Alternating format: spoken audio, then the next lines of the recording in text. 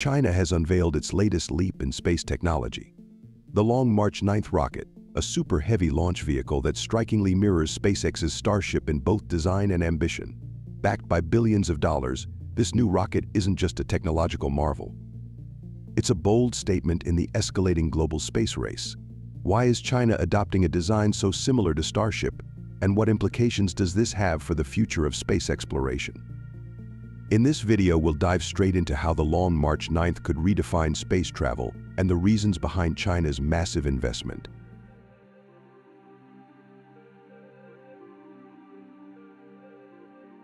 China is making a significant leap in space exploration with its new Long March 9 rocket, representing a transformative shift in rocket design and technology.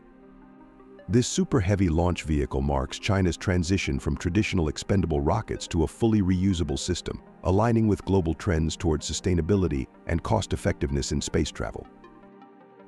Unveiled at the Zhuhai Airshow, the Long March 9's updated design departs from its original concept of a three-stage rocket with solid boosters. The new two-stage, fully reusable configuration is powered by 30 YF-215 engines burning methane and liquid oxygen. This choice of methane fuel is noteworthy for its higher efficiency, cleaner combustion, and potential for in-situ resource utilization on planets like Mars. Standing at 114 meters tall, the Long March 9 is designed to carry payloads up to 100 tons to low Earth orbit and 50 tons to lunar transfer orbit. Each YF-215 engine produces approximately 200 tons of thrust, totaling around 6,000 tons at liftoff. These capabilities are crucial for ambitious missions like constructing the International Lunar Research Station and future crewed Mars expeditions. The focus on reusability is strategic, aiming to significantly reduce launch costs and increase mission frequency. Reusable rockets eliminate the need for building new vehicles for each mission, making space more accessible for various endeavors. Chen Ziyu from the China Academy of Launch Vehicle Technology explained that the Long March 9 would first serve as a heavy lift model before evolving into a fully reusable system to enhance cost efficiency. The rocket features advanced technologies such as grid fins for aerodynamic control during re-entry and landing.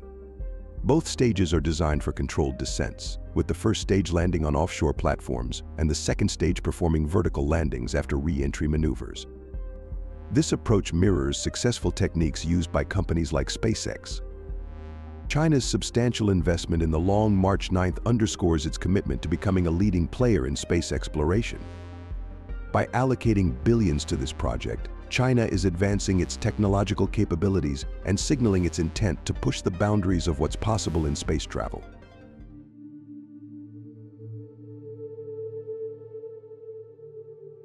The Long March 9's unveiling has sparked widespread attention due to its striking resemblance to SpaceX's Starship, raising questions about innovation and competition in the space industry. The similarities between the two rockets are substantial, extending beyond appearance to core functionalities and technological choices. Both rockets adopt a fully reusable two-stage design, aiming to revolutionize space travel by enhancing sustainability and reducing costs. They feature multiple high-thrust engines, 30 YF-215 engines for the Long March 9 and 33 Raptor engines for Starship using methane and liquid oxygen propellants. This fuel choice offers higher efficiency and cleaner combustion, aligning with industry trends toward more environmentally friendly propulsion. The engines share comparable performance characteristics. The YF-215 engines generate about 200 tons of thrust each, totaling around 6,000 tons, while SpaceX's Raptor engines produce approximately 230 tons each, for a total of about 7,590 tons. This substantial thrust allows both rockets to carry heavy payloads essential for deep space missions like lunar bases or Mars expeditions. Aerodynamic control features further highlight the similarities.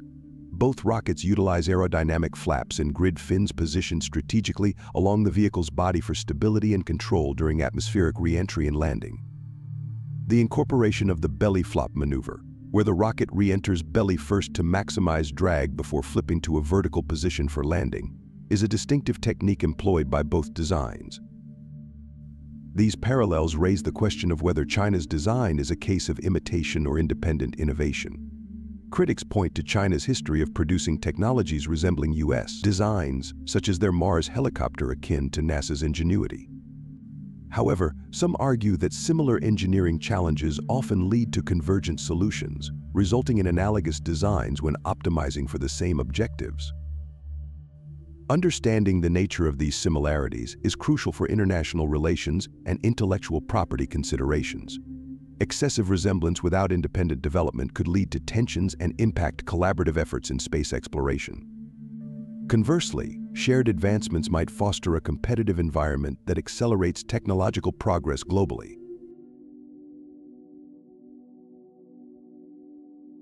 China's introduction of the Long March 9 has significant implications for the global space race, potentially reshaping the future landscape of space exploration.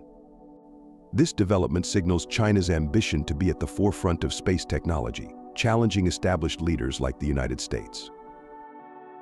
The Long March 9 is central to China's expansive space agenda, which includes constructing the International Lunar Research Station on the Moon's South Pole, a region rich in water ice vital for sustaining human presence and producing fuel.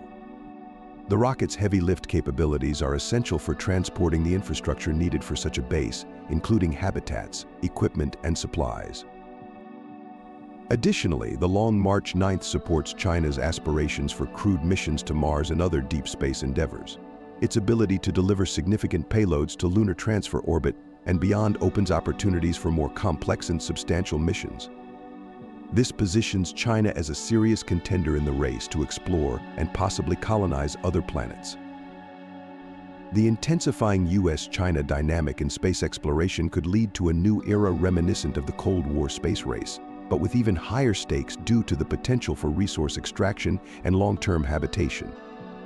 This competition might drive rapid technological advancements, cost reductions, and innovative solutions to challenges in space travel and habitation.